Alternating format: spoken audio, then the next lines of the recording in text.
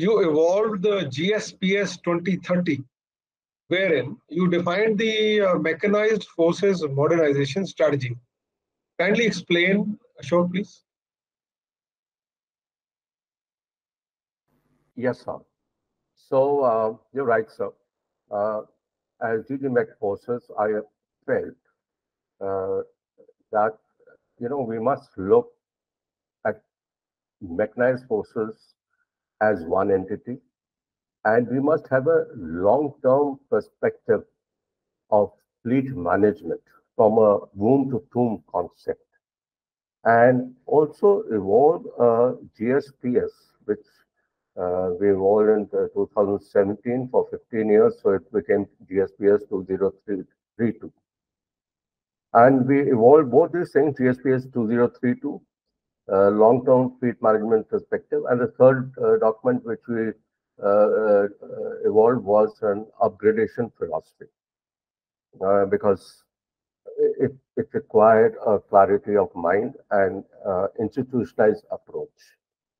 And all these three things, we got it approved at the Army headquarters GSCPC meetings.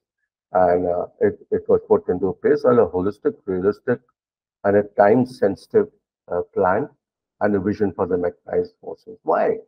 Because I felt we were still talking of firepower, mobility, protection. Today, we have to move to lethality, maneuverability or agility, survivability, sustainability, connectivity, C5 ISR. Some people have now graduated to talk on C7 ISR, and multi-role adaptability. So, not only tank design, but tank men have to look at all these things. So, therefore, I looked at long-term fleet management, which I mentioned to you is a concept which is from womb to tomb. What does it mean? It has two aspects. One is you have to enhance the present force capability. Simultaneously, you have to enable the future force capability. And therefore, I coined a term called Sudro.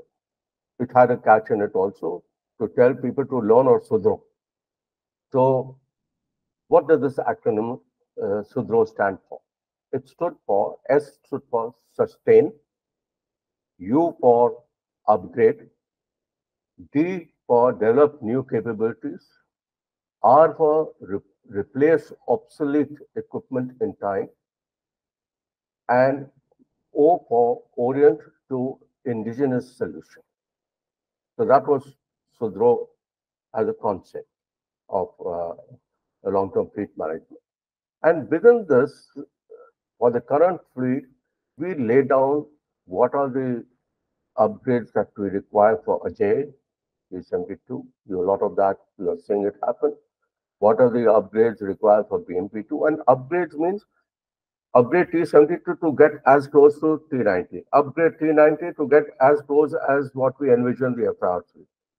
Upgrade BMP2 to get as close to the capability of FIC. Because all these new platforms are going to take place, and that gap cannot be left vacant. It has to be upgraded to capabilities. And for any in the Indian context, these delays taking place. So we looked at that. We looked at no more of the heavy tanks. We looked at light tanks. We looked at modernization of fleet for the northern borders. We looked at refurbishment and reorientation for uh, for future roles. Now, what do I mean by refurbishment? I said, look, you got so many of these T-72 which are going to be replaced by FR. What are you going to do with this? You can't just throw it up. So you can refurbish, you can do that and remove the turret. And today you have multiple options of firepower. You can put drone launch systems. You can run electronic warfare pads. So we have to look at innovative approach also, which is realistic, so that you don't start coming just by way. And then you have to look at future platforms. Simultaneously, FRCV, FICV, light tank, wheeled APC after the BTRs left, there was nothing. And we have to look at concept of commonality of platforms. We have to look at technology enablement. I have been professing, even at that time, that we must have an AI task force from mechanized forces because I think AI has both from operational logistics, and technology enhancement of a tank.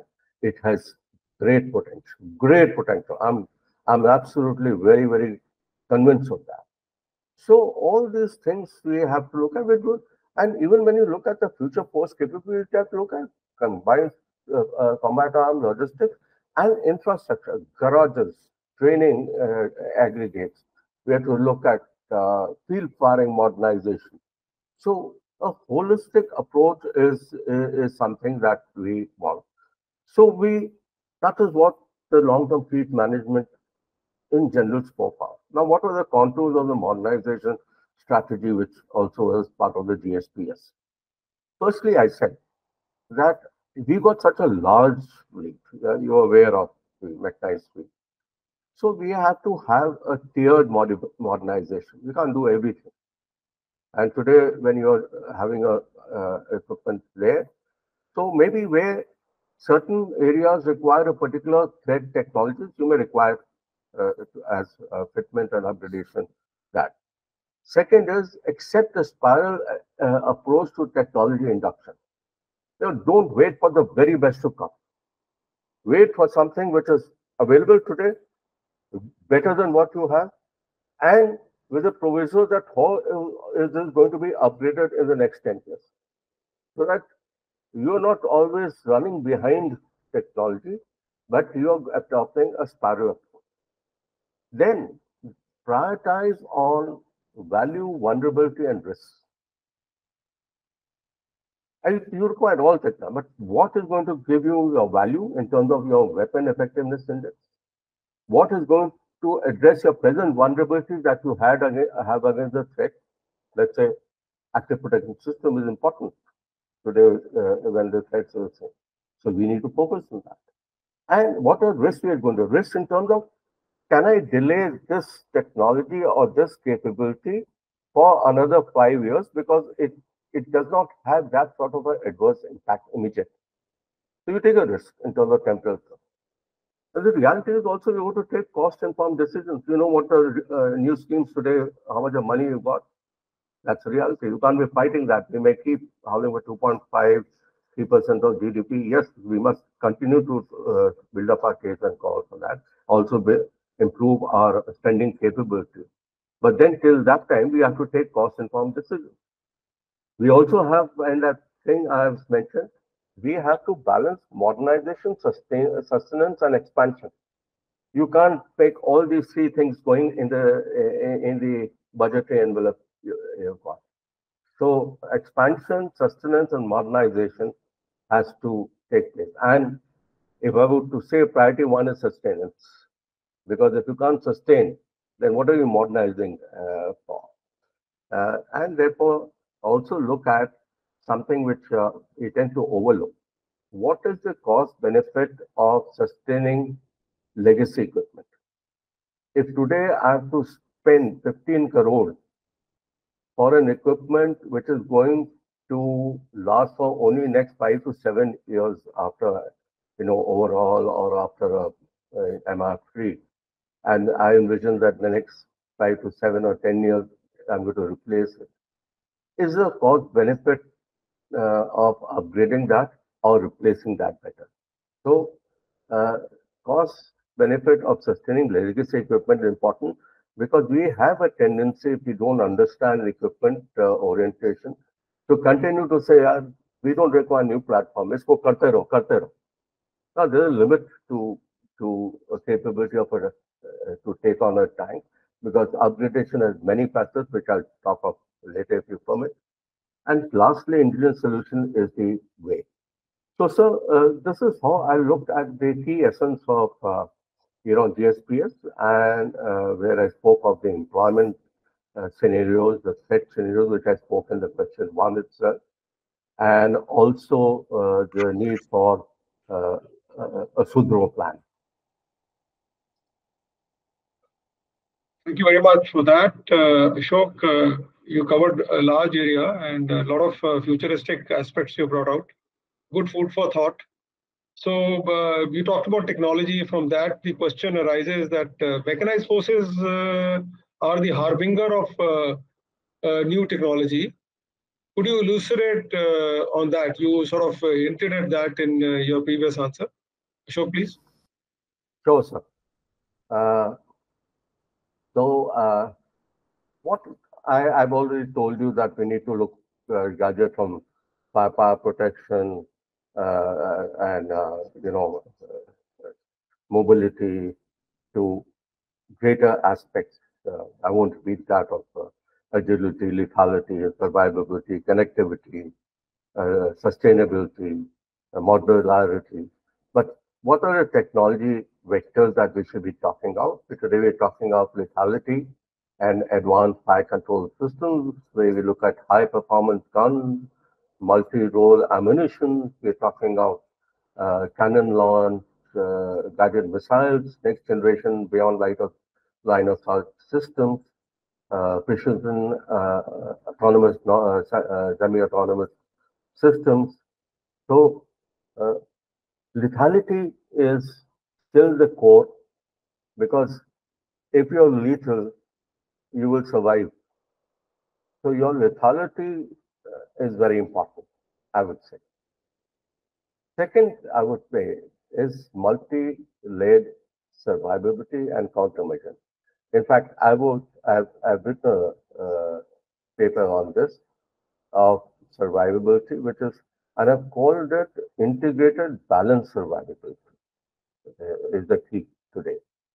So it's not only based on the equipment, based on training, it's based on tactics as per terrain. But as far as technology is concerned, the vehicle silhouette, the stealth technology, the new configuration active protection systems, the new configuration armor arrays, ERA panels, light ERA panels, you are aware that came up in that time when we were still in service, and panels which are better than any other important panels as such, indigenous one. We have to look at signature management today, sir. Vehicles, silhouette, shape, outer surface material, uh, new cooling for survivability and sporting. You've seen the sort of thermal signatures today, these equipment gets. So signature management is of here. Enhanced agility and maneuverability, which I spoke of, is better suspension systems. So you can fire on the move, modular engines, which are capable of being upgraded in power as per the requirement. We have to start talking and looking at and investing in these. Transportability, be it in the aircraft weight and dimension constraints or otherwise bridges and terrain that we're talking about. We have to look at common chassis design and modular approach for better logistics and uh, development cost advantage. We have to look at today increasingly on info management and situational awareness. Uh, and of course, we have to look at reduced logistic requirement, sustainability to bring out a high mean time between failures, a life cycle, sustenance concept, a proactive approach to where we can predict the requirement of MEOs and cater for them. And even the fault finding uh, should be foolproof on the spot, and modular replacements to do that. So these are technology vectors. But what is the philosophy that I evolved? Again, it was part of the GSPS also. Technology induction philosophy, I call it. I said in technology induction must adopt a parallel approach in three levels. I said level one is an immediate operational need and time criticality, which is based on mature technology which is existing and emphasizing indigenization and integration need in a time sensitive way. So we need to look at level one, which you can do it fast, along with the spiral upgradation in this. Level two, I said, is desired capabilities that we must envision today in terms of emerging technologies, maybe 5 to 10 years from now. What are the upgrades? What are the next system requirements? And thus invest with the scientific community, with the academic community, R&D focus to make it, which may be presently in a tabletop, to a prototype, to a force capability, sort of a emerging technology. So that is level two. And level three, I said, is loop ahead technology for generation after next AF, which is 10 years plus, where you have to focus on science and technology, more in the academic sphere, which may not be even at the tabletop right now. But what I'm trying to say is all these three levels have to be envisioned, both from technology and for empowering the human who's going to operate that. And if that has to take place, this has to be done today for the next 15, 20, 30 years. You can do a mid-course correction every 2 years, every 5 years. But then someone has to think today so that you're not stuck suddenly that tomorrow you want, oh, this technology has come, let's put it in a tank. And then you realize you put up a tank, you have not changed your tactics, you have not trained your tankmen. So what the hell is this technology you're talking about? It's not that you put it off the cuff. There are certain principles also, cardinal principles of technology. One is, when you look at technology, again, I had mentioned this in my example, the concept of product to evolution time cycle has to be really understood. So the concept of product time cycle has to be aligned to the technology evolution cycle.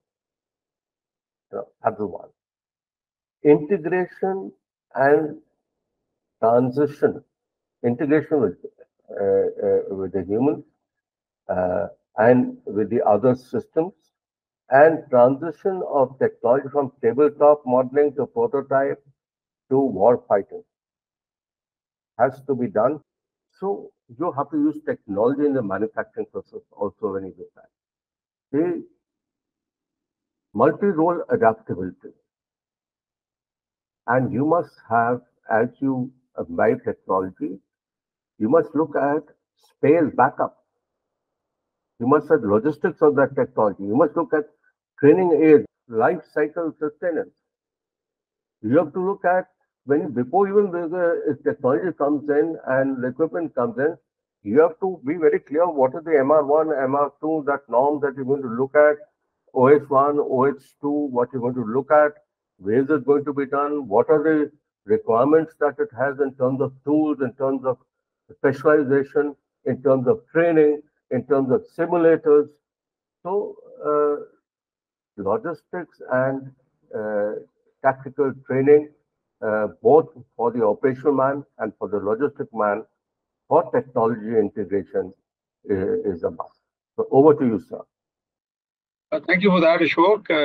So in your previous answers, you had touched upon this aspect of that mechanized forces warrant a long-term fleet management perspective.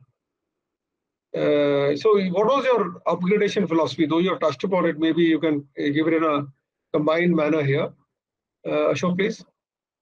Okay, sir. Yes. This was a separate paper we looked at of the upgradation philosophy and a roadmap. So, firstly, we said, let's classify the upgrades. There's a product upgrade.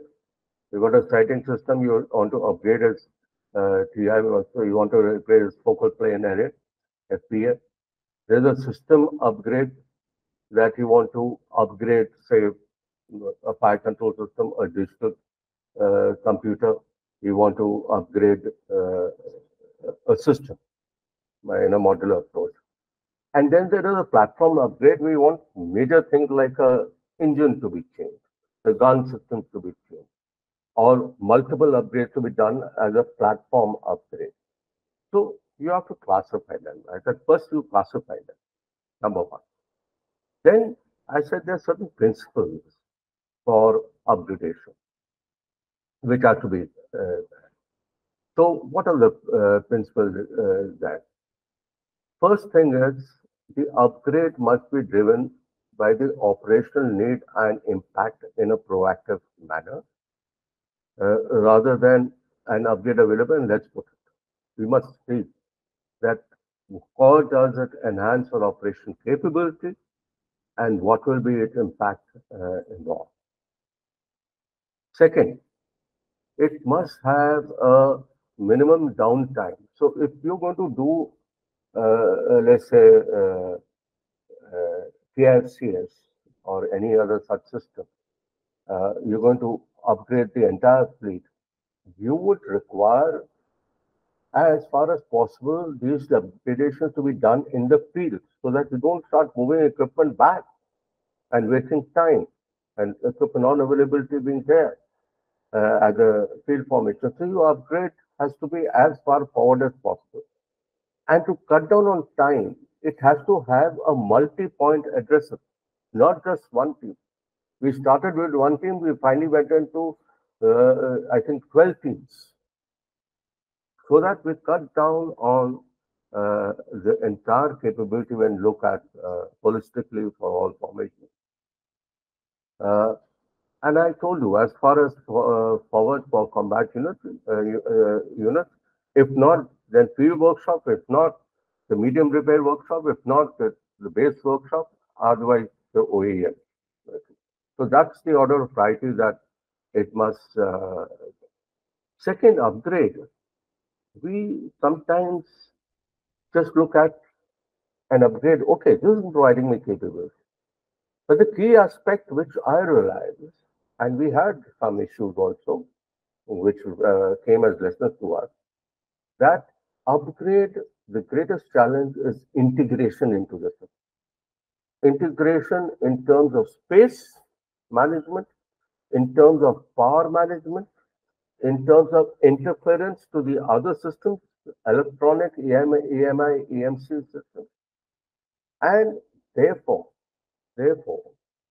this integration and upgradation has to be looked holistically with the OEM, original equipment manufacturer, integrated to it, because he has made the system. He may not be doing the upgrade. It's not only, even if a private sector is doing the upgrade, he has to be integrated so that the understanding of the system with the upgrade and integration is there, and the warfighter does not face problems after 6 months of the integration and something heating up, something not working as well, and all that. Training, both, and technology backup of the upgrades have to be envisioned at that time. And of course, cost benefit and balanced life. So these are the principles we laid down for that. And we said, ideally, it should be upgrade intervention norms, should be as a field workshop or field environment. Otherwise, during MR core zone workshop and during overall the base workshop. So product upgrade immediately at field workshop. System upgrade maybe at field workshop also, or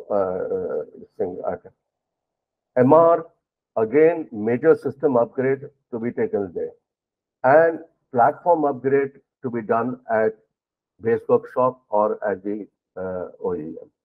So we looked at all these things, and that's how we evolved a major upgradation philosophy. Besides that, we also look at, beyond the upgrades and holistically as a MechWise. One thing which I always felt and I felt during exercises and maybe when the strike corps commander when I was planning for operation and looked at the logistics in a very serious manner and our war stamina studies which we did, that we need a proactive approach. Tomorrow, I need to be saying that if my mission is going to be 200 kilometers, 150 kilometers, 50 kilometers, I know my equipment. I should be able to predict today that after 30 kilometers, I require this MUAs. Or before I launch, if it's a matter of 50 kilometers, I need to change it today. If there is an intervention norm which is going to come up after so much time, I might as well do it now when I'm getting a little warning period, if possible. So a proactive approach today, technology allows you to say that what is the MOU requirement for various missions, for what equipment, and you can just do it. I've seen some Russians carrying a handheld computer and say, okay, peacetime also. This is going to fall vacant, so move it from here to here. And he's showing me here. Sitting in India, he's telling me on his palm top computer that how he is managing the equipment flow to various formations as per the requirement which is coming up in a proactive and predictive manner.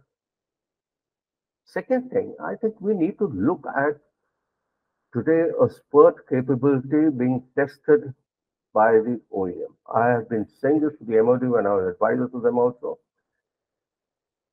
If a spurt capability means, or a surge capability, I mean, that if today the OLP is making tanks and they shut off after 8 hours or 12 hours, whatever, let them work for 72 hours and let's see what is the enhancement in production for a wartime this thing. So this surge or a spurt capability must be tested. AI task force must come up. Management strategy I've spoken of. Priority for northern borders I've spoken of. We need to supplement manned and unmanned systems and optimize man-machine mix spoken of. So therefore, I think putting all this in this context, I'll now hand over back to you, putting all this in context. Thank you very much, General Shivane. It's been an absolute pleasure listening to you. And now on behalf of the viewers and the subscribers, we thank you for coming on our platform. And with that viewers, we come to the end of this particular interaction. We look forward to bringing more such personas and personalities on our platform. Thank you very much for listening. Jai Hind.